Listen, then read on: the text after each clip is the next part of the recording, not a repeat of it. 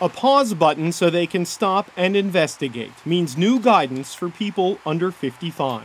There is substantial uncertainty about the benefit of providing AstraZeneca COVID-19 vaccine to adults under 55 years of age, given the potential risks. Those potential risks, a rare type of blood clot. No known cases in Canada, but a few dozen reported in Europe, mostly among young women, with some deaths.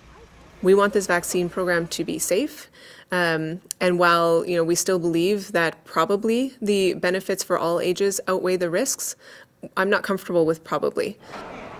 Initially pegged at 1 in a million, new data from Germany puts the risk at 1 in 100,000.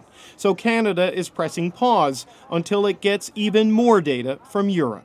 This vaccine has had all the ups and downs. It looks like a roller coaster. Canada's AstraZeneca guidance has changed before. At first warning nobody over 65 should use it. Later saying it was okay. Now saying it's only for 55 and up.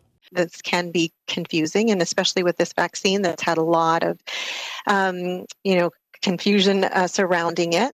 AstraZeneca says it will work with Health Canada but defends its vaccine.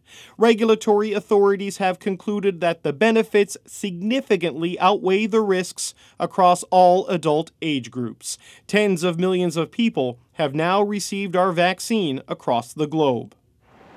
That includes about 300,000 Canadians. The recently vaccinated are being told to watch for symptoms, such as shortness of breath, chest pain, leg swelling, persistent abdominal pain, sudden onset of severe or persistent worsening headaches or blurred vision, and skin bruising, other than at the site of vaccination.